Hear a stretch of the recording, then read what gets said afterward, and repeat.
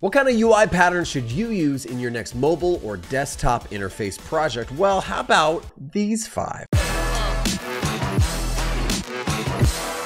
All right, the first UI pattern we're going to be talking about is the good old checkbox. It serves us well. It does so much. These are the checkboxes. They allow users to select one of multiple options from a list, and each checkbox tends to operate individually. When you check a checkbox, it marks it in with a little check mark, and it indicates that that thing is done or selected, and they are commonly found in databases or form fields or onboardings. We're just selecting, these are selected, these are not selected. Here's another good example of some checkboxes. They don't have to be boxes. They could be check circles. Really, you find these in to-do items and task lists all the time. It's just you checking things off and saying that thing is either done or it's active or I have selected it. The next UI pattern that we're going to be talking about is the Kebab menu pattern. That's right, I said it, Kebab.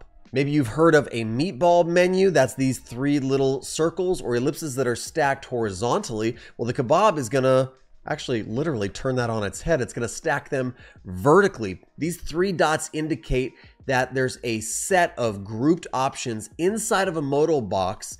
It's very popular inside of mobile applications. You can see some implementations of a Kebab menu here. We have the Kebab over here on the right-hand side, actually kind of replacing the meatball menu. And then we have some on each of these line items in this application. It just says there's more here than meets the eye. Click on this and you'll get options that directly relate to the line item or area that you clicked on. Next up is the tab bar, or as you might know it, the tab bar navigation or the bottom navigation. That's right, the tab bar navigation usually appears at the bottom, although at times it can be at the top. But the entire point of the tab bar navigation is to throw global navigation items at the user and make it easily accessible at the touch of the finger. That's why they're usually at the bottom, so you can hold your device and just tap them like so. It's going to allow you to switch between major areas in your application, usually, but it can also be used to filter out galleries or categories. Here's an implementation of a tab bar navigation. You can see those different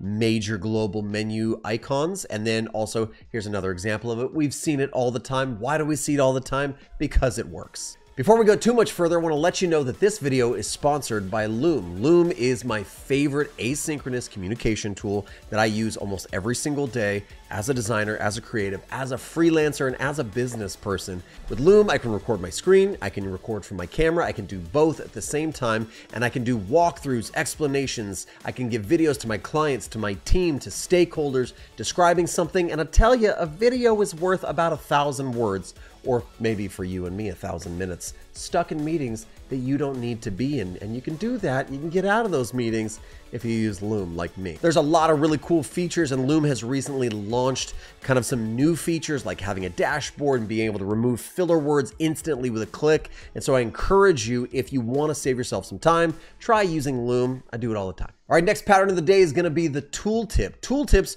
are brief and informative little messages that appear above, below, next to, or around the area in which you've interacted with, usually on hover or while you tap or interact. It shows just a little bit more information than what's provided without it becoming excessive. So just that little bit of extra info to guide the user. Here's an example of a tooltip.